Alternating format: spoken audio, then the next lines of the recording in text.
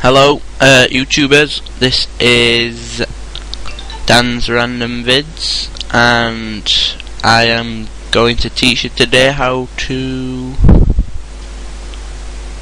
turn off your UAC. I think it's called that, or AUC, so something like that.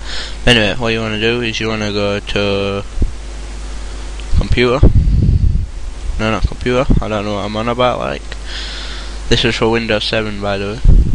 Control panel, and then you want to go to Action Center, and then it's here. No, in user account control settings, and normally it'll be here, but you want to drag it down to the bottom and press OK, and that is basically how you do it. And that will basically say if you want to run export to find your hard drive, it will run that perfectly. So that's a quick tutorial how to turn your UAC off.